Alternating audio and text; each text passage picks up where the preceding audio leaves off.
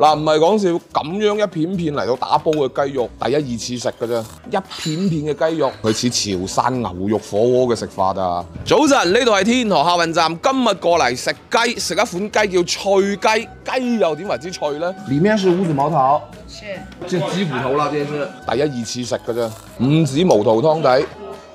可以喎，都有嗰種雞湯該有嘅嗰種嘅鮮美嘅味道，啖啖肉咁嚟食，我真係好少啦。佢脆嘅精華係在於呢度，係雞皮嘅位置，真係足夠地爽口脆身，嗰種脆嘅程度有少少似厚嘅魚皮啊！再加啲老細話事解，養咗年幾嘅雞。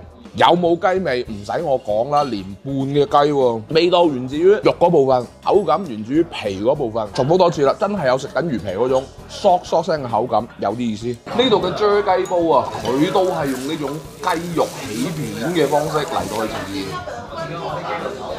現。哇，喂，如果你真係中意食啲脆雞皮嘅話，你食啫雞煲啊！仲脆雞煲食過好多，但係主打雞皮爽脆，就可以爽脆到呢個程度嘅呢間鋪頭有啲意思。中意嘅説話記得點讚分享啊！